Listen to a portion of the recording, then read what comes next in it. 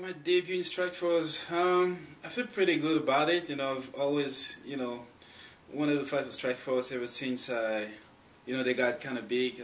I think I was scheduled to debut when they merged with 88XC and all that. So it's been about 2 years.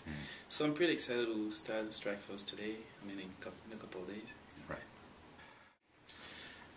My training sessions been focusing on my cardio because everybody know I have power, I got strength, I got everything, but it's well known I have no cardio.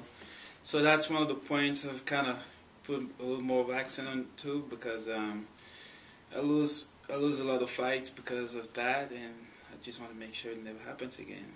So that's been my main focus for this fight. Major holes, I mean,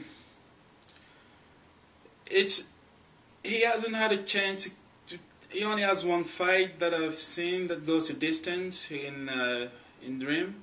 But most of his fight, end up quickly. So as far as holes, no. But I do know he's really good at when you make a mistake, he won't give you any chance to kind of redeem yourself. So I got to just make sure I don't make any mistakes. And as far as holding his game, well, I'll make sure I try out different things and see where he's, what his weakness is during the fight, and we'll go from there.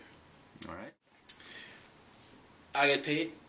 The fight is an untitled fight. I don't care. I'm a fighter. I get paid to fight. If I get a belt or not, I still get paid. So I don't put too much